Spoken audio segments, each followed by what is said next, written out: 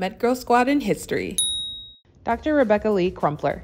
Dr. Crumpler was the first Black woman in the U.S. to earn an MD. Fun fact, she started off as a nurse to help relieve the suffering of others. But in 1864, she got her MD degree at the New England Female Medical College, the first school in the country to train women MDs.